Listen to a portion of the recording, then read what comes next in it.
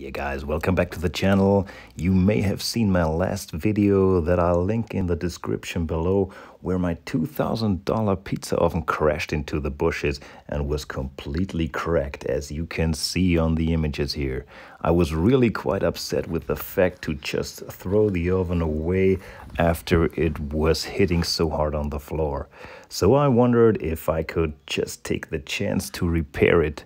You cannot quite dismantle this thing since the parts are quite fixed together, and you'd have to renew the insulation and the front and the bottom parts. So I had to find a solution to get it done from the inside. The main damage was in the dome and on the parts from the bottom.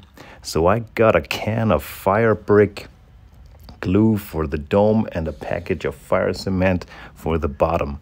I applied it with a scraper and let it dry for 24 hours and burned in the oven again with a few. Fortunately, the gas burner was fine and survived the crash safe. So I took a few small fires from the gas burner here. I'll let you hear the live burning sound of the bruciatore di Avanzini here. And to finish this up, guys, yeah, we're back on fire again. Here are the blazing hot flames again for the good Neapolitan pizza. This is the ultimate test. Can the repaired spots withstand the pizza heat? Look at this, guys. It is fantastic. Everything looks fine and you can still touch the outside of the oven. Only the future will tell, though, if the oven keeps up to its original thermal stability.